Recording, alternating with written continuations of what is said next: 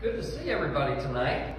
Are you in a good mood? Oh, yes. All right, you will be by the time you leave, I guarantee.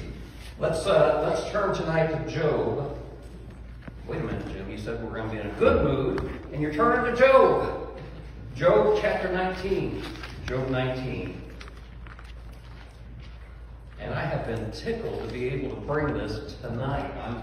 I'm biting at the bit to spill my guts to you tonight. And to bring God's word out. Job chapter 19. That's Old Testament for folks who are new. I want to bring you through an introduction of the first 18 chapters. I'm not going to read it all. I can read a little bit. But if you'll just listen. In Job 1:1, the book says this: There was a man in the land of Uz, whose name was Job, and that man was blameless and upright, and one who feared God and shunned evil. When the Bible tells us that Job, who lived in the land of Uz, was blameless and upright, it does not mean that Job was perfect.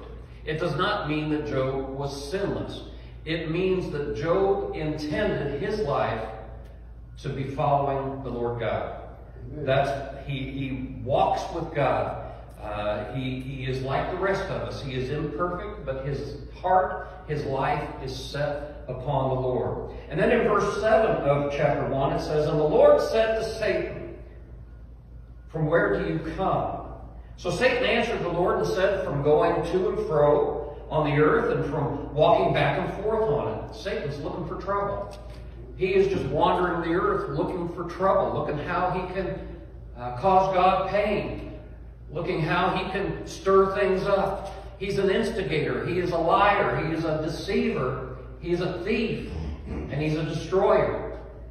So he says, I've been just walking back and forth on the earth. And God says this, And the Lord said to Satan, Have you considered my servant Job?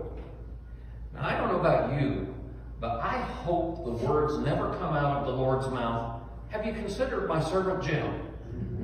I don't want that. But that's what he said about Job. Have you considered my servant Job? That there's none like him on the earth. Listen, even God says he's a blameless and upright man, one who fears God and shuns evil. Have you considered Job? Satan says, well, I'll tell you what. Of course Job worships you. Of course Job follows you. Of course Job praises you. You bless him and protect him. I can't get to him. God says, you know what? I'll let you get to him. I'm going to raise the hedge. I'm going to take away the hedge of protection. And you can do anything, but you cannot touch Job. Well, one of the amazing things, and a whole other sermon, is the fact that if you read the scripture, it talks about one servant arriving at Job's presence, one after the other. And as one's explaining how Job's life has been destroyed, his animals have been stolen, his servants have been killed, this has happened and that has happened, and finally, even his children have been killed. That whole thing, because, and I'm timing it, reading it slowly, because it says, and while he was still speaking, the next servant came. And while he was saying this, the next servant came. I time it at 41 seconds. In 41 seconds, let's round it up to a minute. In 1 minute, Job learns he has lost it all. He has lost it all. His family's gone. His riches are gone. And Job gets all that news just in a punch in the gut. And but I want you to also realize one thing, that in that moment, Job says, well, the Lord gives and the Lord takes away. Blessed be the name of the Lord. And in that, Job did not sin. He still gave glory to the Lord. Now, did it hurt? Oh, yeah. It hurt big.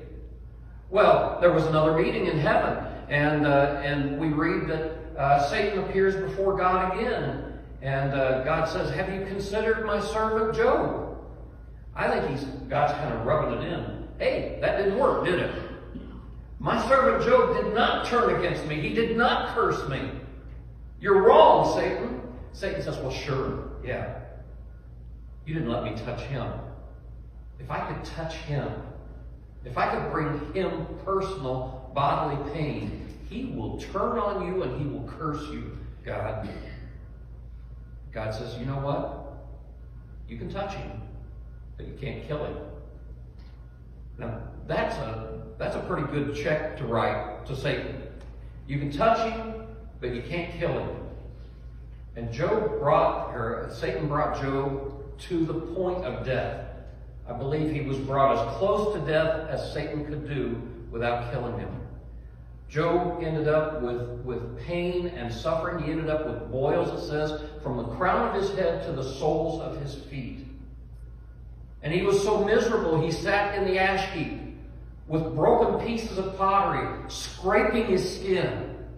The Bible talks about worms in the sores. He is a miserable, miserable mess. Well, Jim, so far I'm not praising God too much. It's not that happy.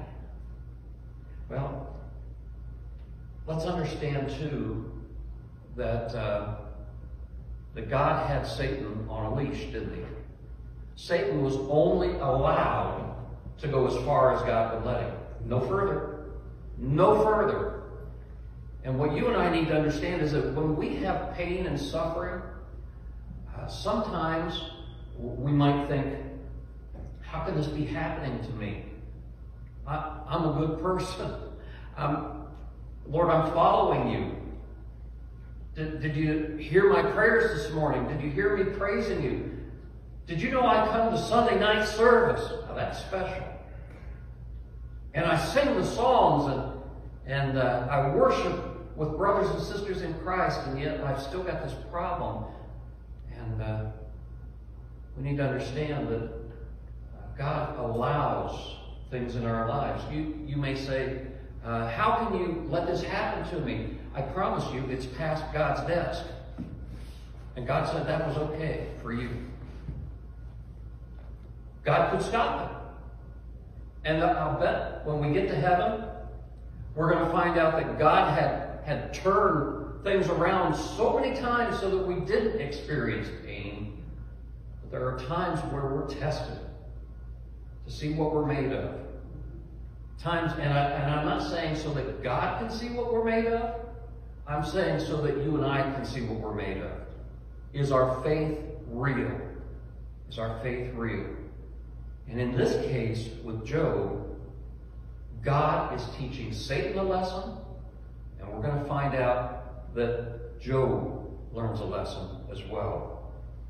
In fact, in Romans 8:28, when we talk about problems in our lives, Romans 8:28 says, and we know that all things work together for good to those who love God, those who are called according to his purpose. All things work together for good to those who love the Lord and are called according to his purpose.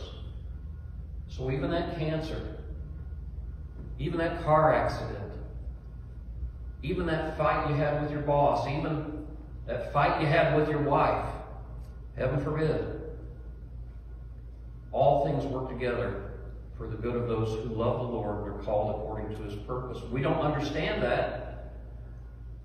At least I don't. Maybe you all do. You can school me later. But God makes all things work for his people. So in the first couple chapters of Job, we learn that Job's life has been destroyed. He has lost it all, and even now his health. And he is a miserable human being. And at the end of chapter 2, 3 friends come to visit. Eliphaz, Bildad, and Zophar. It's Kind of sounds like Klingons from Star Trek. Job chapter 3, Job moans and cries out in his anguish, wishing he had never been born. In Job chapter 4, Eliphaz replies and tells Job that the reason he's hurting is because he's a sinner. He's getting paid back for what he's done. Do we do that? You know, there's a saying, what goes around, what comes around. There's a saying in the Bible, what you sow, you're going to reap. And those things are probably true enough. We know for sure that what you sow, you're going to reap. But that's not the only reason that trouble happens. Eliphaz, Bildad, and Zophar, they're trying to convince Job that that is the reason, that what goes around comes around. That because what you sowed was sin, you're reaping now the whirlwind. You're reaping the payment for sin. In chapters 5 through 17, the debate goes on between the three friends and between Job, back and forth and back and forth. And they all get a couple turns at it. And in Job chapter 18, Job continues his response to his friends, and specifically Bildad. And in Job 19, that's what we're going to look at, is Job continues his defense to his friends. And we're going to begin in verse 19. Let's all get there. Just follow along with me. I'm reading out of the New King James Version. Job, these are his words. All my close friends abhor me, and those whom I love have turned against me. Well, we know his wife was not very supportive, was she? She says, curse God and die.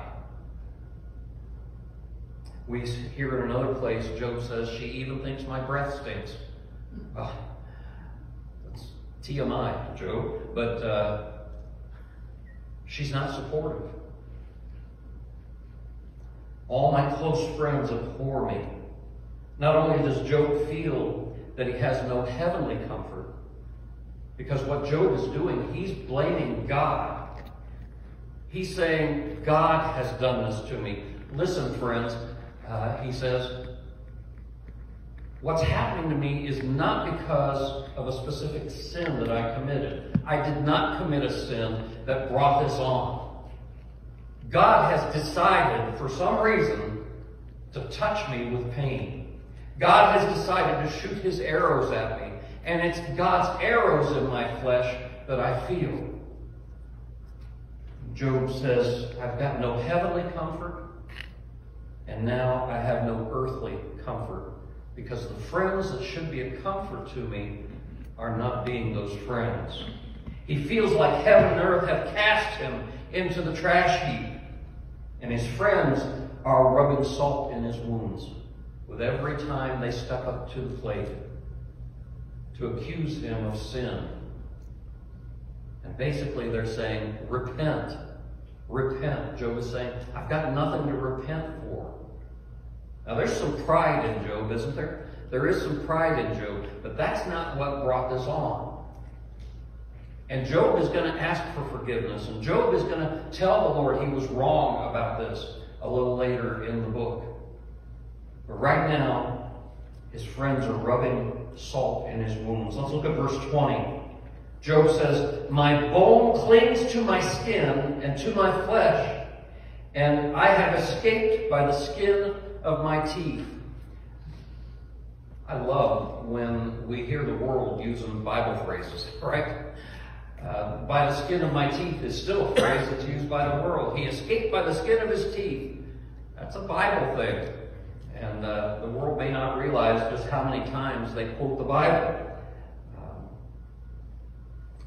Job says, I'm wasting away.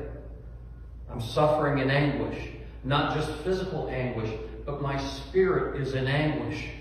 I am suffering so badly because my dear friends who came and sat with me 7 days quietly and just commiserated with me are now accusing me of wrong and saying that's why I'm in this problem.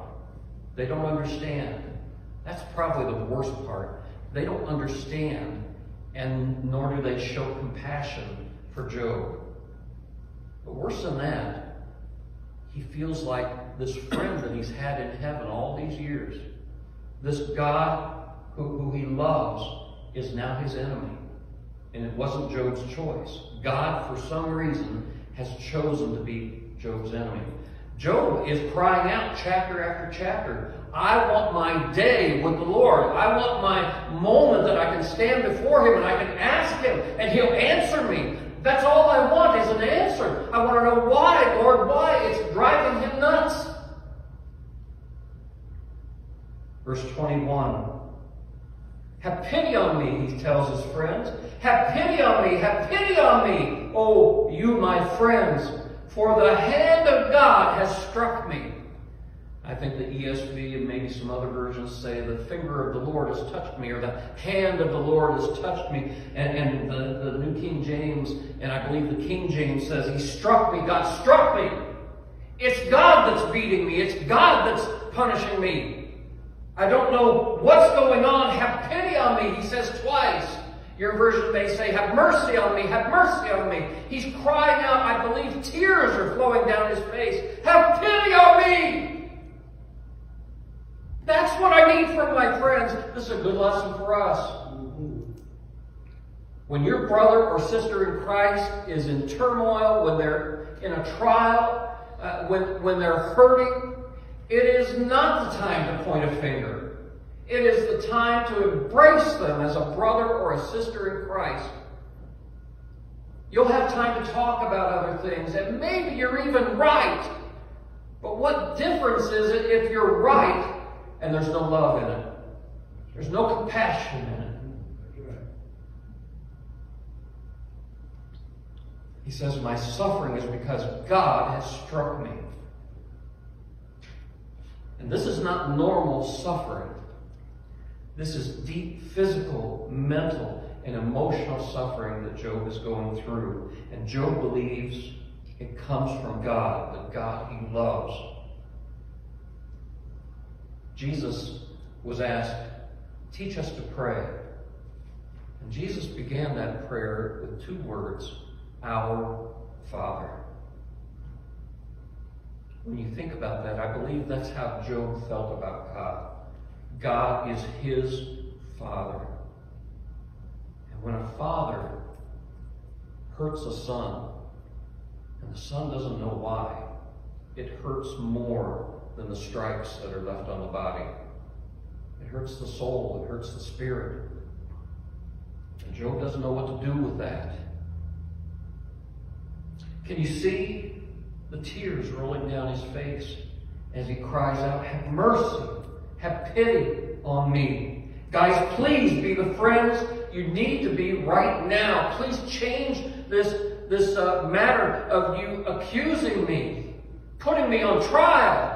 I need help. I need pity. I need your embrace. Verse 22. Why do you persecute me as God does? That says a lot. God is persecuting Job in his mind. And are not satisfied with my flesh. Hey guys, God is doing a great job of torturing me without you doing it too. That's what he's saying. Why can't you just be satisfied with me being me, your friend? Aren't I your friend? And then in the midst of Job's suffering and defending himself to his friends, we come to the good part. Something clicks in Job. He has been defending himself now through all these chapters. There's a whole lot of chapters yet to go. But as we go from verse 22 to 23, something happens in Job's heart, and he feels the necessity to share something with his friends. Verse 23, Job says, oh, that my words were written. Oh, that they were inscribed in a book. I think that is marvelous. We've got Job's words right here in front of us because that happened. Job says, this needs to be written down. My story needs to be shared. Somebody better write this down for the ages, for generations and generations to come. This story needs to be told. We're going to find out why. Oh, that they were inscribed in a book, verse 24, that they were engraved on a rock with an iron pen and lead forever.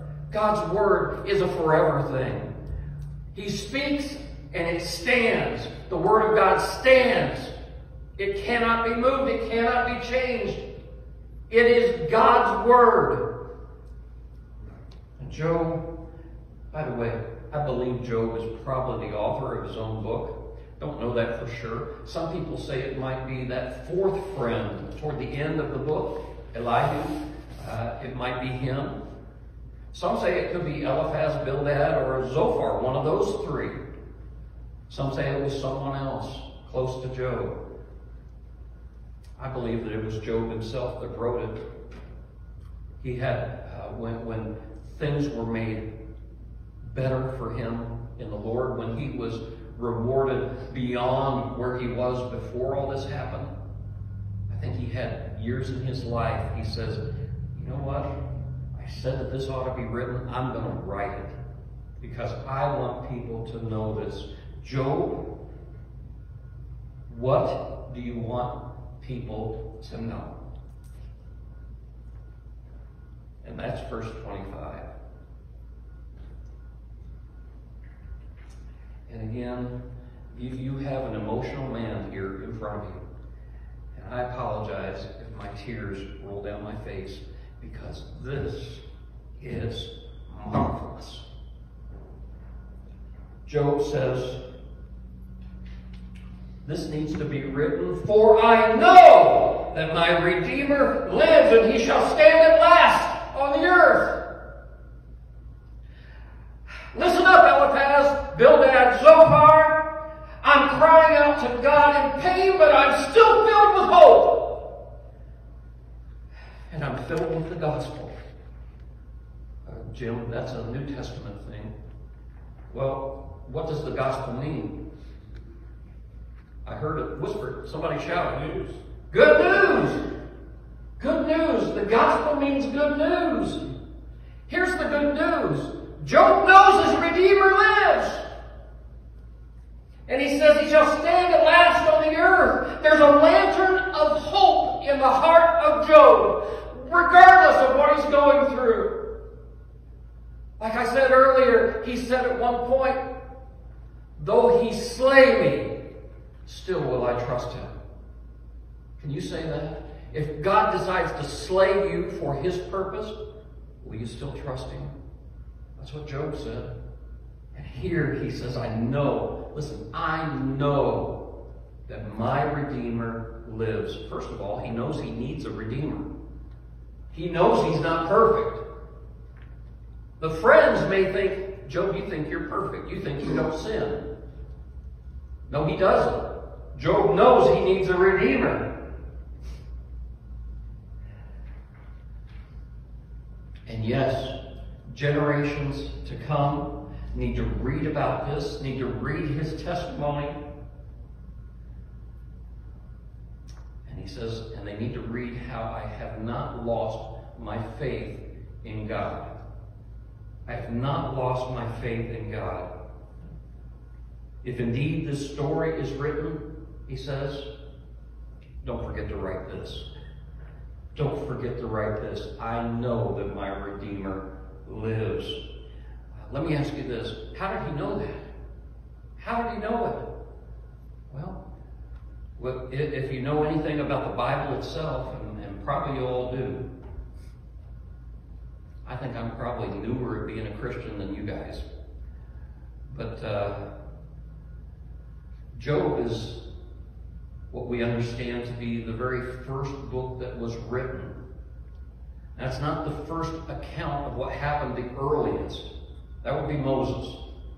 In the beginning, God created the heavens and the earth. The earth was without form and void, and darkness was upon the face of the deep, and the Spirit of God moved upon the face of the waters.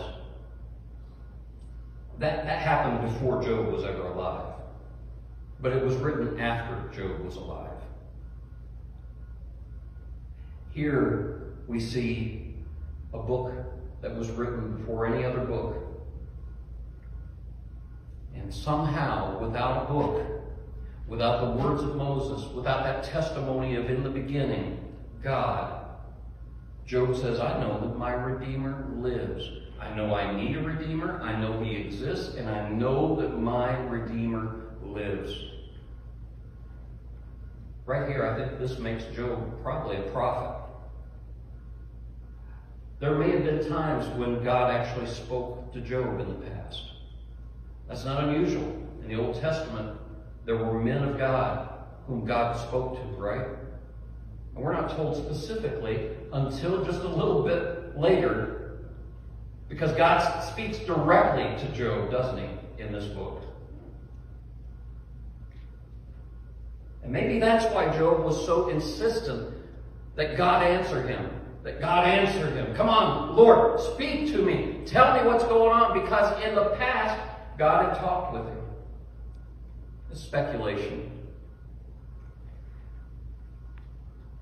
The word Redeemer, it is the Hebrew word Goal. It means deliverer. It means redeemer. It means avenger. It means one who would stand for another to defend his cause. It means to act as a kinsman redeemer, as we read in the book of Ruth. It is a member of a family, a close member in the family, as Boaz was in that book of Ruth. And God is mankind's close family. God is mankind's close family. Again, Jesus taught us to say, Our Father. In Genesis 1, you don't have to turn there, in Genesis 1, then God said, let us make man in our image, according to our likeness. So God created man in His own image. In the image of God, He created him. Male and female, He created them. Let us make man in our image. Now, I didn't say it quite that way when Marcia and I first got married. I didn't say, Marcia, I think it's time. Let's make a little one in our image. But it meant that. In fact, we made 3 little ones in our image. How about you guys?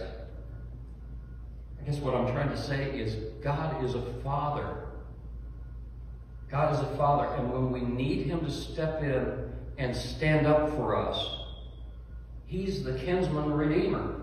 He is the one who steps in and fills the gap.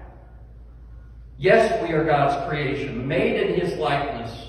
And when we love and follow Him, even today in Christ, we are His children. Scripture says that. We are His sons and daughters in Christ. That puts us on a playing field of being called what Jesus is called.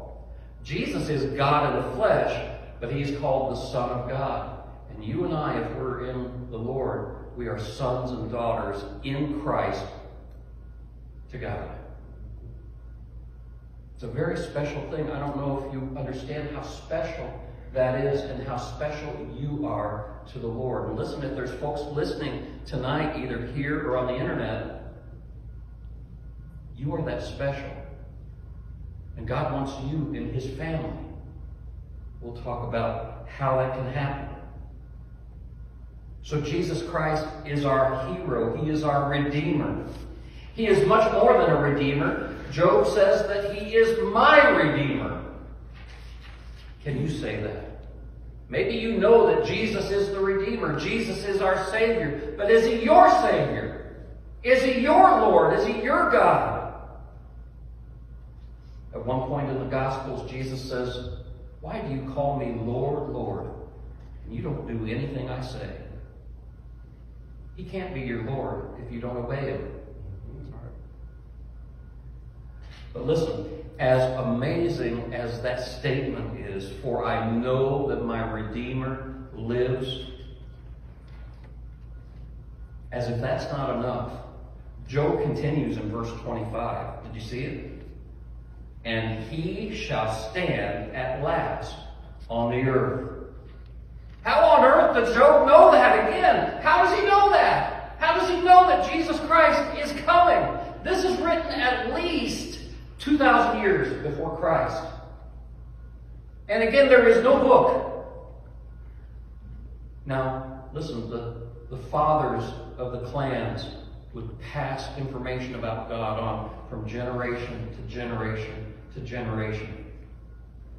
And daddies and grandpas and great-grandpas, it is our job to make sure that our families are aware of all of that that's happened before.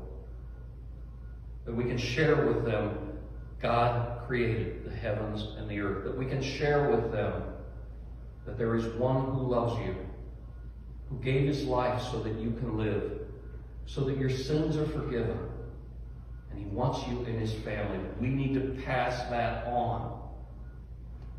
And opening a book is fine, but can you share that with them out of your own heart and out of your own life? Can you do that? And he shall stand at last on the earth. He says, he shall stand. He's a person. The Redeemer is a person. It's not a wispy spirit or Casper the Ghost. The Redeemer is Jesus Christ. He doesn't know his name yet, but he says, it's my Redeemer. He will stand physically upon the earth.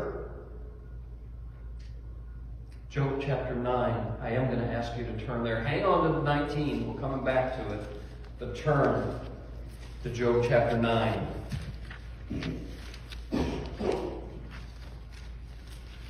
Job cried out for this Redeemer. Job cried out for this mediator in Job chapter 9. Let's look at verse 32.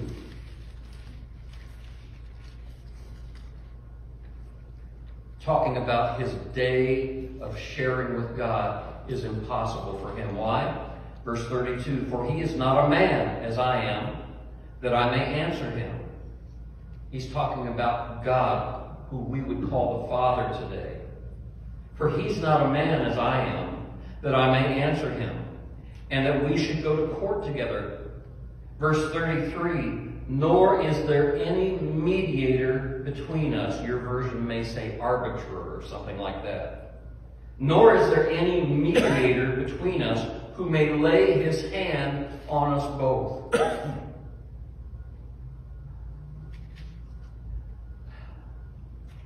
Do you know that he's describing the Lord Jesus here? He says, oh, that there was a mediator. Oh, that, so it shows us that he doesn't fully understand Jesus Christ yet. But he has a sense, he knows there's a Redeemer, and he says, right now, there's no mediator who can put his hand on my head and who can hold God's hand and fill the gap for me. Can be my Redeemer. Can be the one who can speak to God because God's not listening to me, who can be the one to be the conduit for my prayers to the Father. He says there's no one like that. You and I live in a time that is wonderful. We have that mediator, and he is Jesus Christ. And Jesus says, come unto me, all you who labor and are heavy laden, and I will give you rest. The rest that he's talking about is not because you're carrying asphalt shingles up to a roof. The rest is laying down your burden of sin, putting it down, never having to pick it up again, giving it to Jesus because he paid for it. He paid for it. And he wants you to be forgiven. And so he knew that one day his Redeemer would physically stand on the earth. And indeed, a couple of thousand years later, Jesus Christ came. Now today, we have doubters just like in Job's time. When Job says things like this, I'm sure there were doubters back then that said, well, where is he? You say he's coming. Where is he? Today there are people like that, and they say, well, it's been 2,000 years since Jesus lived on this earth, and he died. He says he's coming back. In fact, the Bible says he's coming back quickly. Actually, if you look at the translation, it means he's coming back suddenly, surprisingly. And those who are not living in Christ are going to be shocked when he comes. He's coming suddenly. Look at verse 26 in chapter 19. I'll give you a moment to turn back to chapter 19. Chapter 19, verse 26, he says, "And after my skin is destroyed, this I know, that in my flesh I shall see God." It is amazing what Job knows. You know what he's talking about here? He's talking about bodily resurrection. He knows that there's a bodily resurrection coming. He says, in my skin, when my skin is destroyed, what? Is he going to be burned up in a fire? He's talking about when I rot in the grave. After I rot in the grave, in my flesh, I'm going to see God. Well, wait a minute. Your skin rotted in the grave. He has that sense. He has that knowledge. Somehow, some way. Now, he doesn't know mechanically how that's going to happen. Do you want to know how resurrection is going to happen? I can't tell you. Because I don't know. That is a God thing. We got to let God be God there. And when he says it's going to happen, all you have to do, this is the easy part, is believe it. That's all you have to do. And Job says, in my flesh, I'm going to see God. And what he's talking about, folks, is Jesus. I'm going to see Jesus. He doesn't know his name. How will I see God? In my own flesh. Verse 27, whom I shall see for myself, and my eyes shall behold, and not another. We'll stop there for a moment. He says, these eyes will see my Lord. These eyes will see the Redeemer. He will come, he will stand on the earth. After my flesh has rotted in the grave, I will see him with these eyes. Well, your eyes are going to be rotted out of your head, Job.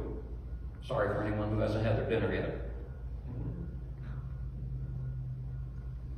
He says, with these eyes, there's a bodily resurrection. And then he says, how my heart yearns within me. Now, the argument goes on after this between Job and his friends. But as he leaves this thought, he says, guys, when I tell you what I know about God, when I tell you that I know that my Redeemer lives, and he will stand on the earth one day, he will physically be on the earth one day, and I know that after my skin has rotted, after I've died and gone to the grave, that I'll see him with these eyes. He says, how my heart yearns within me. Job's spirit jumps to a higher ground right there. He needs that. The world calls it going to your happy place. Go into your happy place. Job goes to his happy place for a moment. He needed that. He needed a break. He needed a breather. But if he's like me, he didn't say it in soft terms. He shouted it. Because this is good news. This is the gospel. There's one who cares about you and about me and who cared about Job. And Job says, regardless of why God is doing this, and I just want to know why, regardless of that, I know that there's a Redeemer who cares for me, and I'm going to see him. I'll have my day in front of the Redeemer. And he says, my heart skips for joy at the thought. My sin, oh, the bliss of this glorious thought. My sin, not in part, but the whole, is nailed to the cross, and I bear it no more. Praise the Lord. Praise the Lord, oh, my soul. It is well with my soul. It is well. It is well with my soul. Think about it. Think about it. If we were watching a television news broadcast right now, and the broadcaster was live with Job, and Job is saying these things. Job is on one side of the split screen, and the screen is split, and you know how they'll have a reporter and then somebody that they're talking to over on this other part of the screen. So on the other part of the screen is Satan. And I just see Job. He is arguing with his friends. He's saying, you dirty dogs, you are not treating me right. You're not treating me with compassion. You're not treating me with love. Where is your love, guys? And then all of a sudden he breaks out with this. This needs to be written. And Satan perks up because he's figuring Job is going to say, God is a dirty dog. That's not what he says. For I know that my Redeemer lives, and he cares about me, and I'm going to see him. And I see Satan on the other side of the screen with his mouth open and his jaw dropped because he loses. He's lost the battle. The battle goes on between Job and his friends, but at that moment Satan has got to know that his plan did not work on Job. And God won. Job stayed faithful to the Lord God. It's a great lesson for us, guys. A great lesson for us. You may be in a battle for your life. You may be in such trouble and such pain. But don't you dare turn your back on God. Yes, you can question Him. Do it reverently. Do it respectfully. You can question the Lord God. There's nothing wrong with that. Amen. You can ask Him the tough questions. He's the guy that's got the tough answers. But do it with respect. Do it with love. God doesn't mind that. But don't say, I blame you, God, and because of that I'm doubling my fist up at you. That's the wrong thing. That's the wrong thing.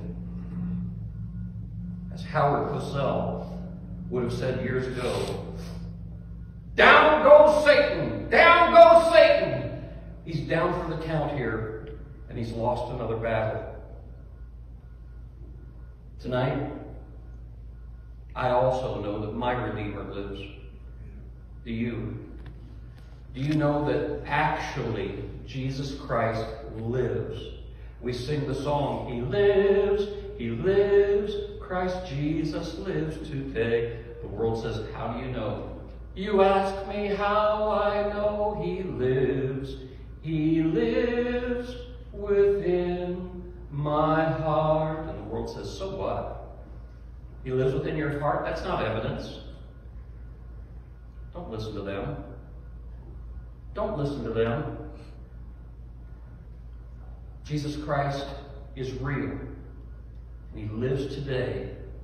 And He lives to make intercession for you and me.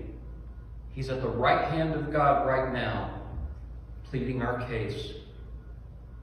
And one day, with these eyes, I will see Him. For those who have not had faith that that's the truth, for those who have not repented of their sins, and listen, we're all sinners. I don't care if you say, well, I've been good for 20 years. Number one, I doubt it. Number two, okay, so you were bad 20 years ago. You need to repent. You need to turn from a life without Christ, a life of sin. You need to turn from that and say, Lord Jesus, I'm going to follow you. I don't want that life anymore that's absent of you. I don't want a life of sin. I don't want the world to be my leader. I want you to be my leader. And I want to follow you and I want to obey you. Well, okay, you want to obey me? Jesus says that they're to go and preach the gospel to every creature, baptizing them in the name of the Father, and of the Son, and of the Holy Spirit. Peter says, repent and be baptized, every one of you, for the forgiveness of your sins, for the remission of your sins, and you will receive the gift of the Holy Spirit. It's that simple. It starts with you here or you online, making that decision and coming forward into the presence of God and saying, I will obey. I want to be buried in baptism, identifying myself with Jesus Christ. When he was buried in that grave, I'll be buried too. I want to bury this old man full of sin, this old woman full of sin. I want to bury this teenager full of sin. And I want to rise without the sin and walk in newness of life in Christ. I want that. I want it. You shouldn't be ashamed. You shouldn't be afraid. Because you will belong to the Lord after that. God gives everything to his kids. In this life, not always. When I was 5 years old and asked my dad for the car keys, he was pretty smart not to give them to me. But in heaven, in eternity, we're promised that we don't know the half of how wonderful it's going to be in the presence of the Lord forever. On last boundless ocean where mighty billows roll, I fix my hope in Jesus, blessed anchor on my soul. When trials fierce assail me as storms are gathering o'er, I rest upon his mercy and trust him more. Oh, I'm anchored in Jesus, the storms of life I'll brave. I'm anchored in Jesus, I fear no wind nor wave. I'm anchored in Jesus, for he hath power to save. I'm anchored to the rock of ages. He keeps my soul from evil and gives me blessed peace. His voice has stilled the waters and bid their tumult cease. For my pilot and deliverer, to him I'll confide. For always when I need him, he's at my side. When I'm anchored in Jesus, the storms of life I'll brave. I'm anchored in Jesus, I fear no wind or wave. I'm anchored in Jesus, for he hath power to save.